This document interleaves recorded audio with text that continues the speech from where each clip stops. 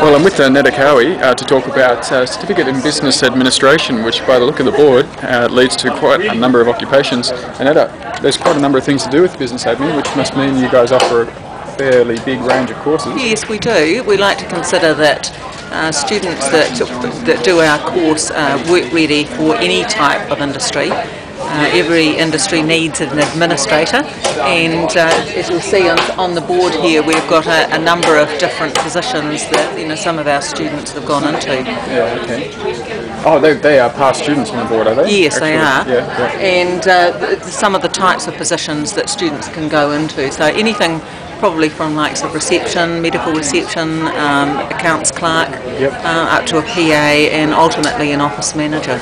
So if I was already found myself a job, I left year 10 or whatever, and I found myself a job as a receptionist, and had developed a fair few skills, but I needed now a qualification to get a job that I wanted to go to. Is there that sort of option in the business administration course? One of the things we're developing at the moment is offering people that are already in work opportunities that they can get a skill and a qualification for what they're already doing. Yep. So we'd like to be able to go into the workplace and interview the student or the prospective student there, give them credit for what they're already doing very well, and identify any gaps that they had or any areas that they want to improve on, and offer them opportunities to be able to fill those gaps and ultimately get a national certificate at the end of it all.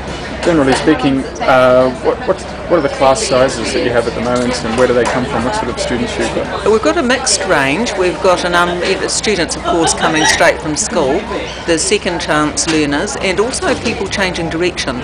So they might have perhaps been in nursing or something like that, and due to possibly a back injury or something like that, they've changed a tack and gone into the administration side.